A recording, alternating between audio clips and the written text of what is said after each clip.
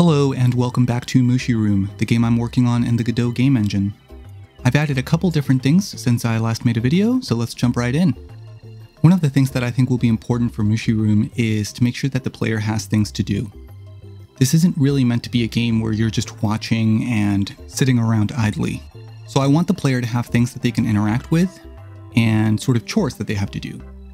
In the last video I showed how the player will have to do some gardening. The next player activity I've been working on is woodcutting. So I implemented an axe tool that will be able to be picked up and used much like the watering can, and I created a log object that the player can cut down and get some firewood from. The next step was to get some logs to spawn randomly around the area. When I was testing if this was working or not though, I did get some pretty funny results, so that was pretty fun. Luckily, Godot's tile map system made it pretty easy to identify which tiles should be able to spawn logs, and then I just had to do a simple collision check to make sure that they don't spawn on top of other items. The other bit of good news here is that I created an item spawner to spawn the logs, and I can use it to spawn any type of item really. So if I want to implement another item that spawns randomly in the future, it should be pretty easy to do. So now you can use the axe to cut down the randomly spawned logs and get some firewood. In the last video, I talked a little bit about how one of the struggles I've had with this game is wanting to do without an inventory system. So I had to come up with a different solution for how the player might store the firewood.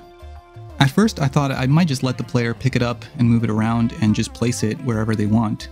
But then I thought that if it were me, I'd probably be annoyed by that, and I really like having my objects kind of organized when I play a game.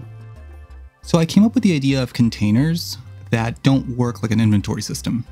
The first container I made was this firewood bin, and you can place it down like any other type of furniture.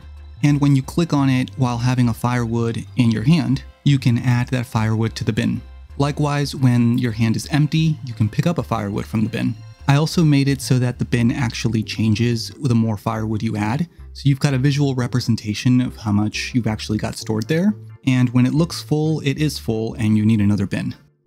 I don't think this kind of system would work in a game where you need dozens or hundreds of particular materials. But I think in MushyRoom, where you won't be dealing with such large quantities of materials and it's kind of casual and relaxed, I think this is a pretty cool solution, but let me know what you think in the comments. I also added a crop sack where you can store crops, like the carrots and potatoes from the previous video, and it works the same way as the firewood bin. One key thing to note though is that you can't mix veggies, so each sack can only hold one type of vegetable. One of the things I like about this solution is that I really like the aesthetic of it. It makes the whole environment feel a little bit more cozy, like you're storing up and getting ready for the winter or something like that. But let's talk some more about the firewood now. So firewood is going to be a resource that you need for a couple different things. Now I've made it so that when you put down a fireplace, it's not lit, and in order to be lit, it needs to have firewood. After some time, it'll also run out of firewood and you'll have to replenish it. So Mushy will only be able to warm himself up when there's firewood in the fireplace. The other current use for firewood is for cooking.